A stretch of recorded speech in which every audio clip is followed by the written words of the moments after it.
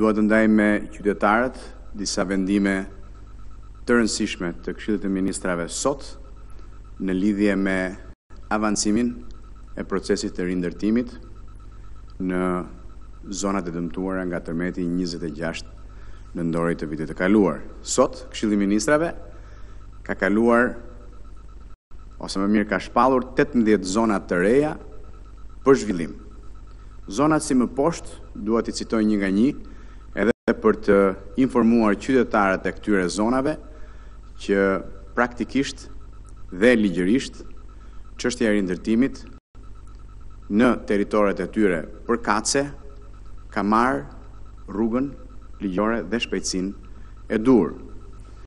Vendimi i parë është për shpalljen e zonës së re për zhvillim në njësinë administrative Shijak dhe caktimi i Fondit Shqiptar të Zhvillimit si njësi zbatuese. Zona e dytë është në njësinë administrative Bashkia Kurbin, pra në njësinë administrative Laç Bashkia Kurbin, dhe jemi duke folur për një zonë tjetër, jo vetëm të asaj që do të ndërtohet nga enti kombëtar i banesave të Republikës së Turqisë. Pjesa tjetër është njësia administrative Thumanë-FSHZH dhe gjithashtu caktimi i Fondit Shqiptar të Zhvillimit si njësi zbatuese. Në Bashkinë Kurbin kemi sërish një zonë tjetër, pra po në njësinë administrative Laç. Në Bashkinë Krujë kemi shpalljen e dy zonave, njëra në njësinë administrative Bupq, që ka një dëmtim të një madhësie në territor shumë të madhe, dhe tjetra është në njësinë administrative Fushë Krujë, pra Bashkia Krujë. Të dyja zonat kaluan sot me vendim të Këshillit të Ministrave. Në Bashkinë Durrës kemi shpalljen e një zone dhe sërish caktimi i Fondit Shqiptar të Zhvillimit si njësi zbatuese. Në Bashkinë Vorë kemi caktimin e një zone, në Bashkinë Kavajë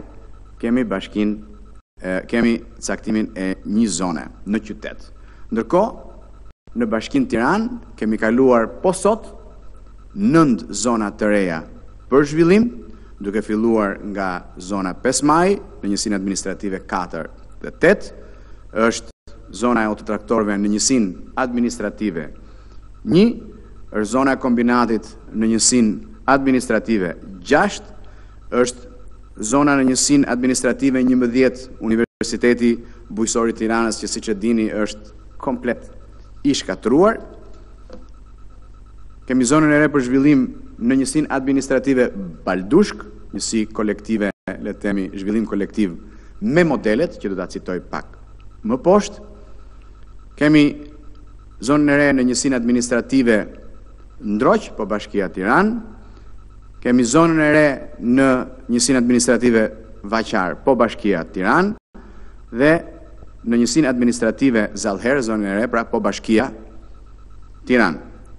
Gjithashtu, dua të shpjegoj edhe një herë për opinionin publik dhe të gjithë qytetarët që janë prekur nga tërmeti, duke i garantuar se këto 2 muaj qeveria në bashkëpunim me pushtetin vendor i ka shfrytzuar maksimalisht për të bërë që nga aja e procedurave ligjore dhe deri tek shpallja e zonave, siç i citova më lart.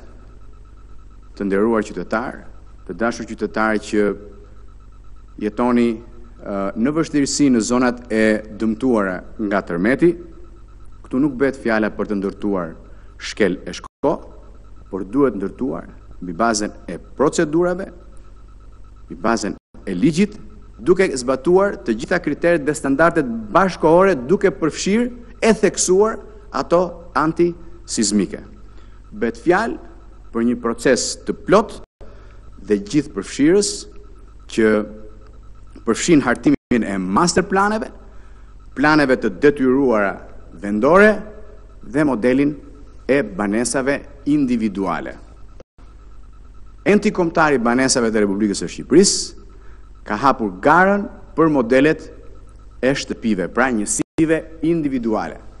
sot që jemi duke folur, deri në mbyllje të orarit zyrtar, firmoset kontrata për hartimin e modeleve.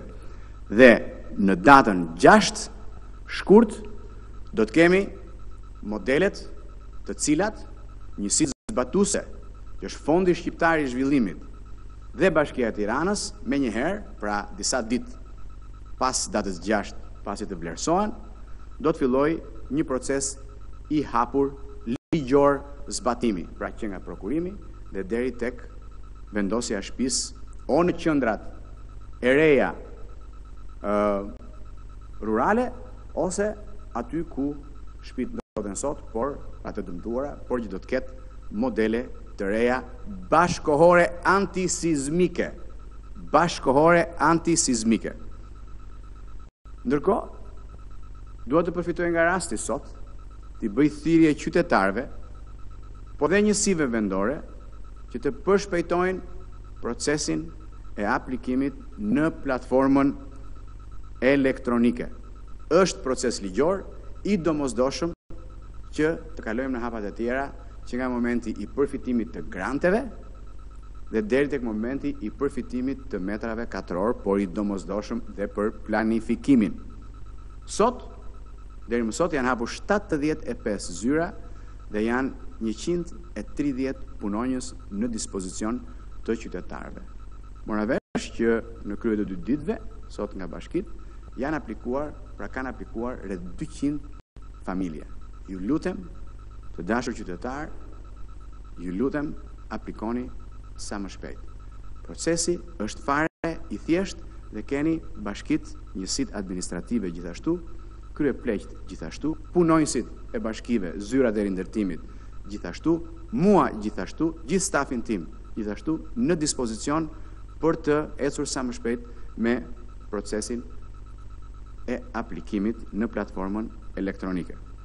Së fundi, dua të falenderoj dhe OJF-t e angazhuara në procesin e rindërtimit që janë nënshtruar një lloj këtij procesi duke bërë të ketë një sinergji të plot dhe të gjitha kontributet e këtij procesi të kthehen në projekte të qëndrueshme dhe me këtë rast dhe një herë ju shpreh këtyre OJF-ve që ju referova më sipër apo organizatave të tjera që kanë kontribuar dhe vazhdojnë të kontribuojnë e do të kontribuojnë në procesin e rindërtimit, pra solidaritetin për goditjet mediatike të pamerituara që kanë tentuar të vënë në dyshim integritetin e tyre. Dhe njëherë i falenderoj këto organizata për bashkëpunimin, sinergjin edhe solidaritetin. Faleminderit.